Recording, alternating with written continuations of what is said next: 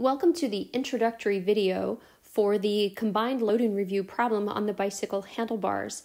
And this is where you can actually check that you got your reactions or internal reactions that are occurring on the cross section at the height where point A occurs, that you got those correct.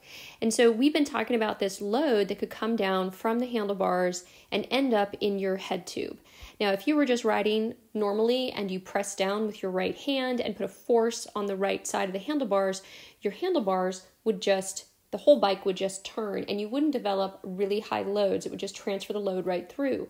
But what if the bike was locked into place and you tried turning it and then suddenly it can't move, and so you have a resistance. So you are going to get some additional resistance in the bike, and heaven forbid you've had something like this happen.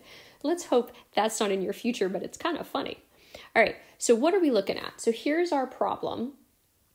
And what we want to do right now is, before we even look at the reactions, let's stop and take a quick second and make sure you understand how these forces move through the system.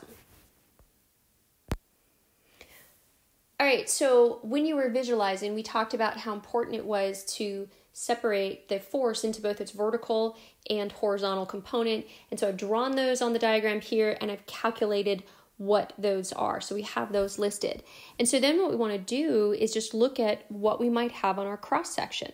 So I'm actually going to put the answers right on the diagram. We have our force in the X, force in the Y, that's known. We're going to end up with a moment in the negative direction around the Z-axis, which would be the force in the Y times W plus the force in the X times H. We have a positive moment in the X, which is the force in the Y times L. And then we have a positive moment in the Y, which is the force of the X times L. And I'm going to go ahead and write out what the magnitude of those are. But it turns out, whoops, I've got my units wrong, so let's fix that. Those would be all inch pounds or pound inches, whichever way you want to write that. Now, it's really important that we stress that these internal reactions are constant across the cross-section, right? They are assumed to act through the centroid, and they're not just acting at point A. They act on the whole cross-section.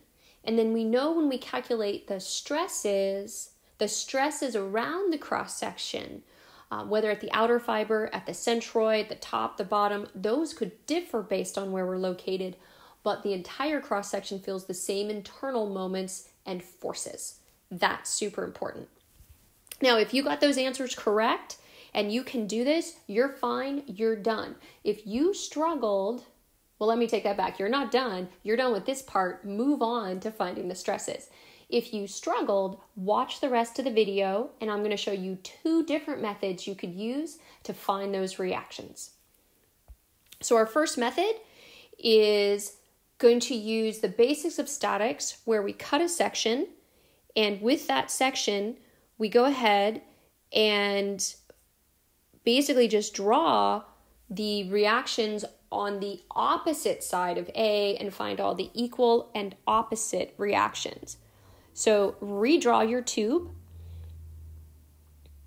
Go ahead and put your axes, showing forces in the X and the force in the Y, no reason to keep it at 60 degrees. And of course, we're going to want to have our dimensions. But then we want to come in and put all the possible support reactions, and I'm going to draw everybody in the positive direction. I didn't draw a possible horizontal force in the Z, mostly because we know that just doesn't exist. And I drew everything in the positive direction, just so we don't have to make any assumptions. Obviously, if we sum forces in the X equal to 0, we're going to find that our Fx is negative. We drew that in the wrong direction. So it just tells us to change the arrow. And then that actually shows that our Fx should be going the other way, which is equal and opposite to the image above. Perfect. Fy, we get a positive 346, so that was drawn in the correct direction. If we sum moments at A, but we sum it about the x-axis, we would just have Fy times 8 inches. And our MA, turns out our MA is about the x-axis is negative, so we have an M of x of 2078, and it should have been drawn in the other direction. So again, equal and opposite to the image above. we end up getting a negative 1,200 inch-pounds for my, again, equal and opposite than to what's above if we draw it in the opposite direction. And when we take the moment about the z, our Fy actually has to have a moment arm times 8, and our Fx has a moment arm times 10 about the z. And we know any direction that we got a negative answer for was that we assumed that direction incorrectly. All right, so this is one method to do it. This method still really requires you to be able to see and visualize how each force has to move. It has to translate in the x or translate in the y to get all the way back to point A. And that's really all you're visualizing. How do I have to move it along these axes, sort of like a Tetris game, right, to get it back to point A? And for every distance you have to move it through that isn't on its line of action, that's going to create a moment. If this is still too big of a jump for you, then I recommend going ahead and using the method where you translate the load one direction at a time. So first, translate it. How much do I have to move it along the z-axis? How much do I have to move it along the y-axis? And then step by step, you can see all the moments until you get to the final end point. So if we were to start with moving fx and fy to the x-axis, that means we have to redraw our bar, but we're no longer going to have the handlebars showing. And so we were doing both fx and fy through the distance of 8 inches, which is along the z-axis. That's their perpendicular distance. So that's interesting because if I move a force in the x, a distance in the z, an x and a z result in a moment about the y. And if I move the force in the y along the z distance, a force in the y times a z distance results in a moment in the x. So we actually get out our my and our mx. We can draw then our forces that we know are going to be applied, and then we can draw our moment in the y and our moment in the x that are occurring from being moved in the z distance. Now that we have everything along the x-axis, then we can actually move the forces again back to the y-axis. So we're going to move them in an x direction. Now, that means we're going to redraw our image, but we're going to redraw it without the stem. So it's now just the vertical part of the head tube. We'd still draw all the way down to the base, so we still have our point A. We can put in our axes. We'd move our force in the y and our force in the x. And then we've said that moments just translate as a constant. So we're just going to pick those moments up and put them back.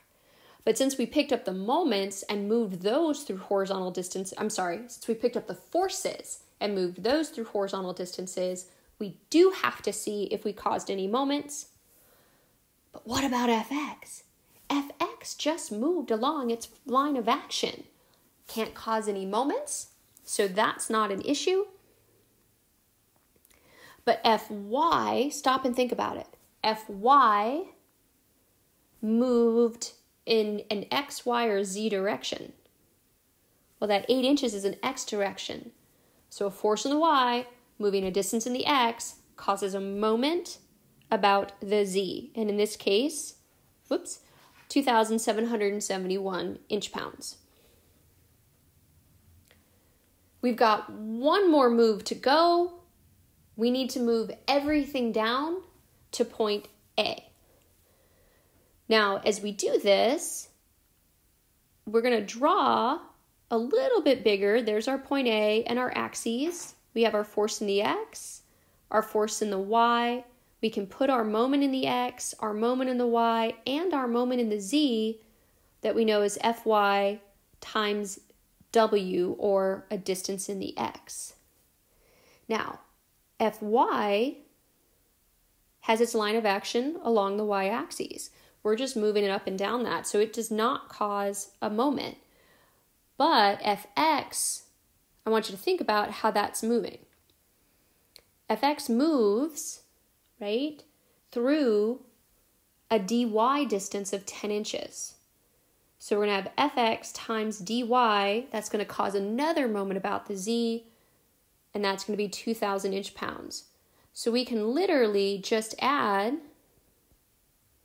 up an additional fx times h, and we have our final solution. And so if we compare the step-by-step procedure of method 2 back to the original answer, you can see we have the exact same solution. I hope this helped.